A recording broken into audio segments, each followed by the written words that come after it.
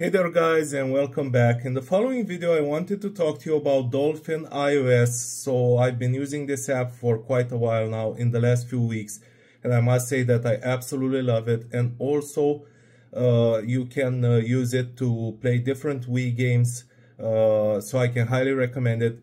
So if you are interested in DolphiniOS, then make sure you watch this video until the end, and without wasting any more time, let's get right into it. Okay guys, so I've got DolphiniOS on my home screen. So in order to start using it, first we have to follow a few steps. Go to your settings, then scroll down, head over to apps, search for App Store, okay, then go all the way down and make sure that the offload unused apps is turned off. This is key. After you've done this, search for Safari.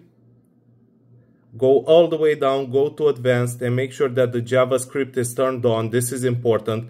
After you've done this, open up your browser and type in tweakmate.com. Okay guys, so tweakmate.com. Now once you're here, use the search bar and type in Dolphin, and you will see right here DolphiniOS mod. Press on it. Now press install, and it will start installing this mod on your iOS or Android, depending on what you are using. And guys, I cannot vouch enough for TweakMate. They've been nothing short of great at providing different tweaked apps which are not available on the App Store. And the best part is that so far none of them have been revoked, which is a huge plus. Okay, so let's give it a few more seconds here.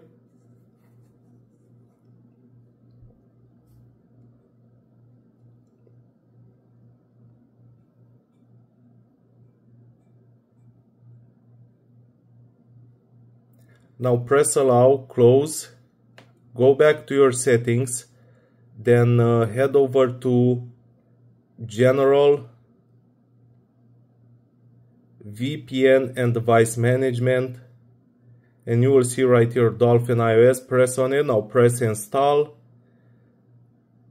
type in your passcode, now press install, and voila guys, now you will have it on your home screen. What you need to do right now is open up the app, and then you will be redirected to a page with a list of offers. Make sure that you follow the instructions correctly and complete at least 3 offers. Some of them are apps, some of them are offers, but do make sure that you follow the instructions correctly for each and every one of them.